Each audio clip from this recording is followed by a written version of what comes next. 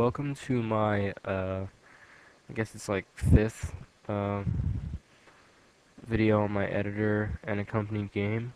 Um, Basically, I'm just going to demonstrate you some minor revisions in the weather system and uh, the map export.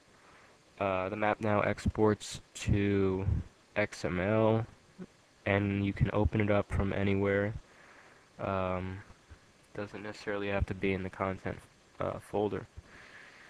So, right now I just made a little map. It's pretty basic. There's just a bunch of trees and stuff. Um, you just get the collision. Let's see. Maybe make like a little pond here or something. Okay. So, as you see in the top right or top left, I'm tired today. There's a start event with an S in it, the S thing. Um, you just right click anywhere you want on the map and then just click set player start like that, and then when you export the file, um, it will export that as well, so when it loads it up in the game the player will start from that location. So I'm going to go to my game folder. Where is it? Excuse me, I have some don't really feel good today. I have a cold or something. Okay. Tile game.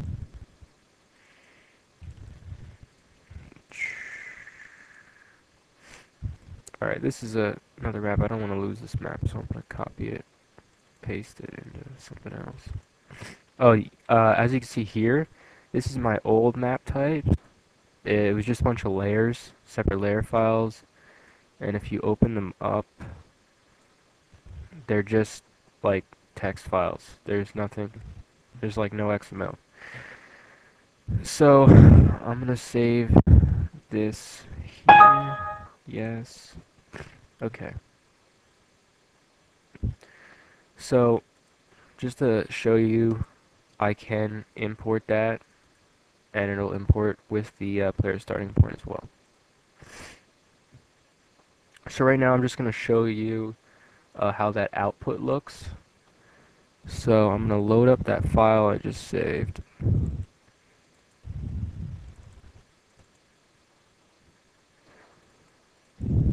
Okay.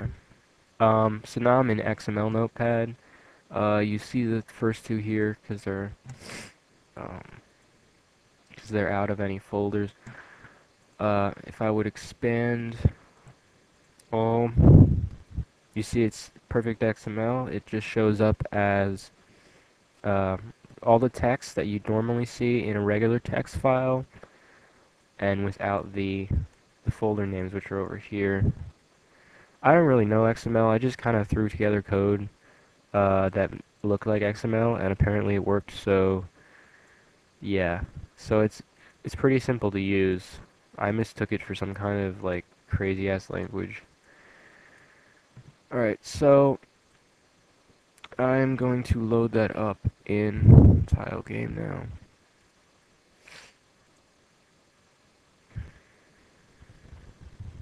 I think this should work.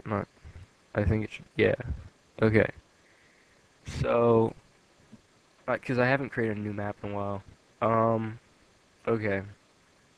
So, as you can see, the player's put in the map. He walks around. He goes through objects like normal. He collides with objects because I did the collision map. And shit like that. But, wait a second. Oh yeah. Uh, two minor, two major changes in the game code are the addition of a weather system.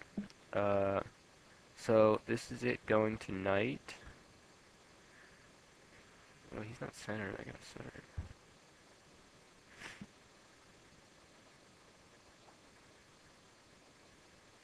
So it goes to night, and then if you click it again, it'll go to day.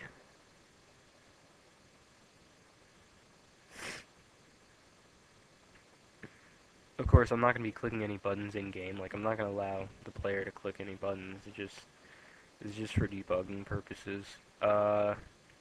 In-game, I'll probably implement some kind of time system where it does that automatically. Also, when you enter certain maps, I'll have a weather setting in the editor. I don't currently, but that's very easy to add. I could do it about an hour. Probably should. Um, okay. So this is my new rain. I haven't shown this one off. It's slightly blue rain, and each point is drawn, I think, 5 times uh, to the right and down. So it looks like a line, but it's really just a bunch of points. This doesn't take up no, it takes up more processing power, like 2 times as much as snow would. But since I limited the amount of particles on screen to something less than snow, uh, thankfully it doesn't take up more time than it should. So I can take that off, and it has like a weird, yeah. And then I can put snow on as well. It's just to show you the ease of use, so I could like put both of them on. Um, and they're both using the same class. It's just a modified version of the same class, the same draw event, all that fancy stuff. So, I'm gonna turn that one off. And you can do those at night as well. But it'll take too long for me to do that right here. So, thanks for watching. Uh, I'll have more videos up shortly showcasing